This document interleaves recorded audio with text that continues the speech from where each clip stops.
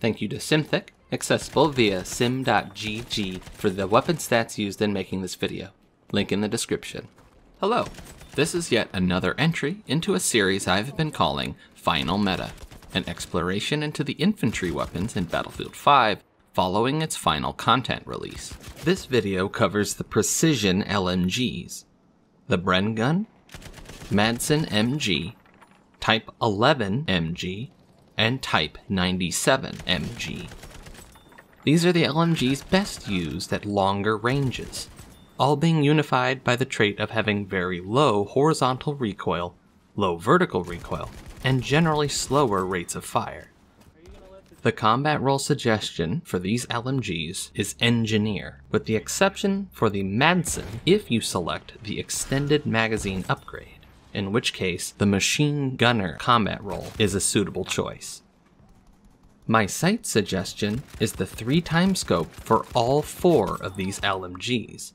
This both takes advantage of the LMG's improved precision over most of other LMGs, and seems to mitigate at least partially the top-loading magazine's tendency to block out your view with more zoomed-in sights.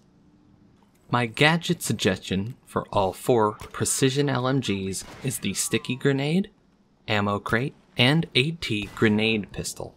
This maximizes your range against vehicles, as you will already be positioning yourself further from the center of combat. The Sticky Grenade can also assist, at least partially, in unexpected close-range fights, act as a deterrent for rushers, or simply as a means of dishing out anti-infantry damage. If you are playing in one of the smaller infantry-focused maps though, you will want to pick Incendiary Grenade, Ammo Crate, and Shaped Charge instead. The Incendiary Grenade and Shaped Charge both can act as effective range control. If you find yourself being rushed, either block the path with an Incendiary, or drop a Shaped Charge as you flee. The detonation is fairly quick, and the explosive radius is sizable enough that this can either wipe out your attacker or strongly deter them from giving chase. My sidearm suggestion for the Bren Type 11 and Type 97 are all the Type 94. The Type 94 provides some solid emergency firepower for when you run out of ammunition, and the damage model suits these guns fairly well.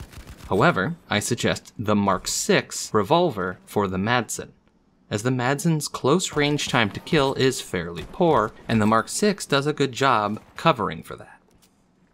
My melee suggestion for all 4 LMGs in this video is the hand tools, as the damage model meshes decently well with the LMGs, allowing it to act as a finisher in close range.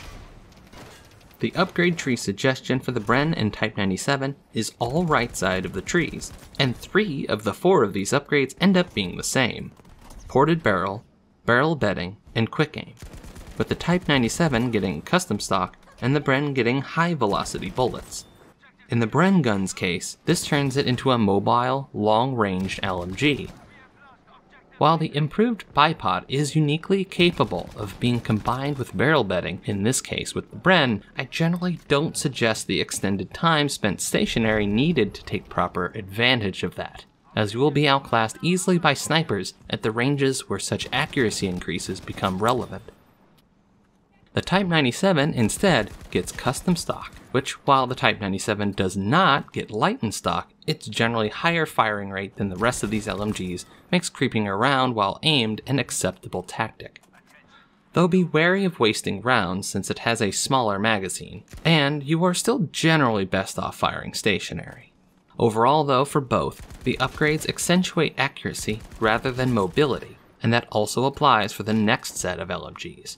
The Madsen and Type 11 should go right, right, left, resulting in identical upgrades: quick aim, barrel bedding, custom stock, and high velocity bullets. However, their playstyle will differ notably due to the diverging damage models between the two, with the Type 11 doing generally better in close ranges, matching the damage models of the rest of the LMGs, and the Madsen working better than the others beyond 30 meters. Otherwise, this build tends to emphasize long range, yet somewhat aggressive and mobile tactics.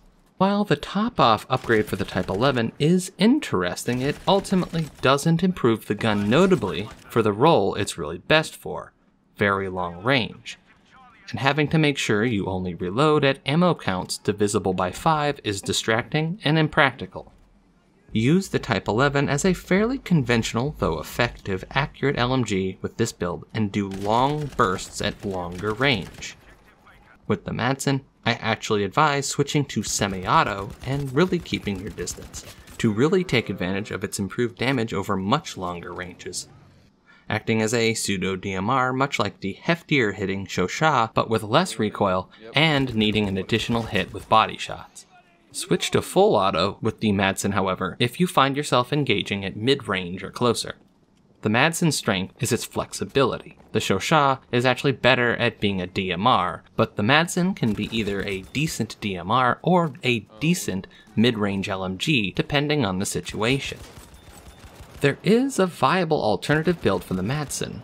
If you like your LMGs with larger magazines and better ammo reliability, you can go left, left, right, resulting in quick reload, recoil buffer, extended magazine, and ported barrel. This build means you will spend more of your time in closer ranges than normal, but you'll still want to keep at least a minimum distance of 10 meters when using this build. Use this build exclusively in fully automatic and generally play more aggressively.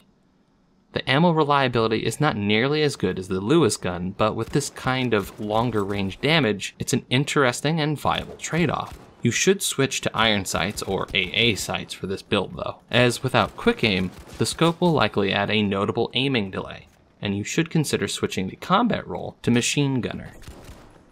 In terms of tactics, the Type 97 has the fastest time to kill among these precision LMGs in the broadest sense because of its slightly elevated firing rate in comparison to the other three in this video, matching that of the Lewis gun. You can be a tad more aggressive with it as a result, though you need to take care that its poorer ammo reliability doesn't cause you problems. Be sure to reload before you have an empty magazine. It's proportionally not super punitive to magazine dump, but if you want to take advantage of the faster kill times in closer ranges, you'll not want to find yourself stuck too frequently on an empty reload.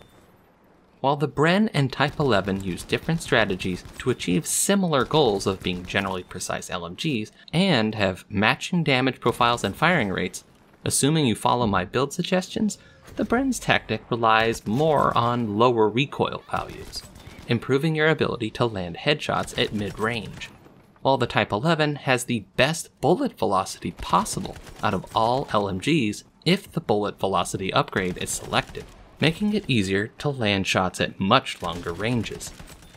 Another major difference between the two is that the Bren has significantly improved reload speeds, meaning being closer to the action is generally going to be less risky. This is compounded if you manage to keep to tactical reloads, as they are significantly faster than when the gun is empty.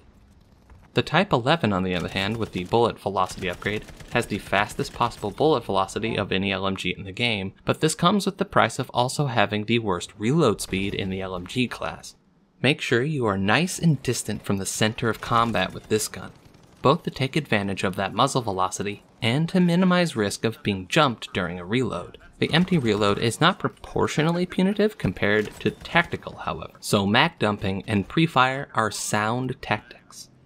Keep in mind the Type 97 and Type 11 both lack semi-automatic modes. The recoil can still be reduced by crouching, going prone, or bipoded firing.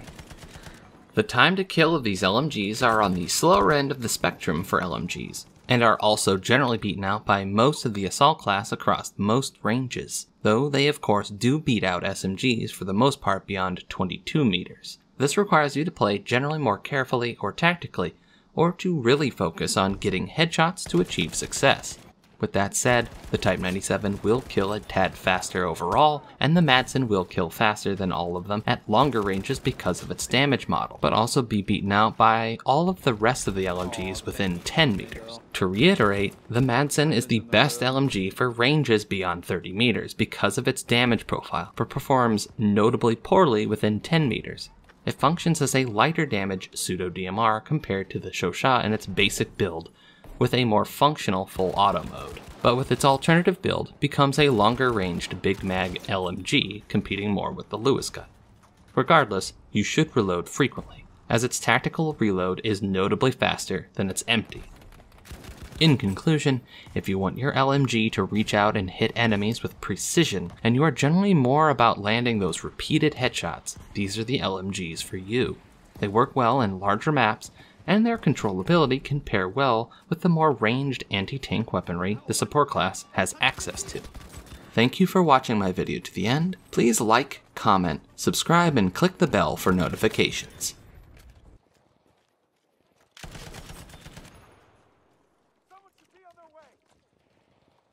Spawning on you here soon.